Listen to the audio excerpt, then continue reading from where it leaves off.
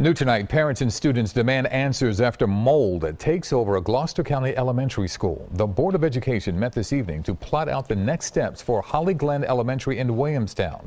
As our David Spunt reports, the school will be closed tomorrow and next week. Students will be sent elsewhere.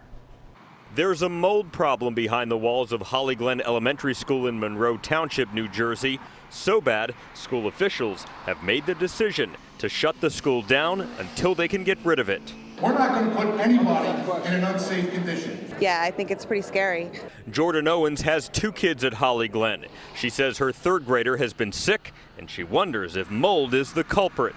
I feel like it could be too late if these levels are this high, and we're just now finding out about it. Superintendent Charles Erling heard from Owens and other concerned parents for over 2 hours. I am in complete agreement with their plan to close the school for a short period of time or longer to bring the school back under what we consider safe operating guidelines.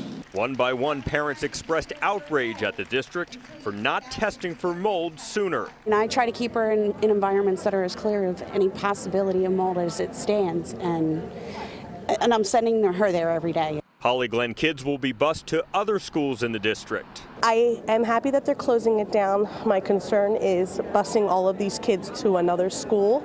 Overcrowded classrooms. But there are no other options, according to the superintendent. The superintendent originally said the school would be closed for at least 3 weeks. I'm told that timeline has been extended. Superintendent Erling says he plans to test all of the schools in the district for mold. David Spunt, CBS 3 Eyewitness News.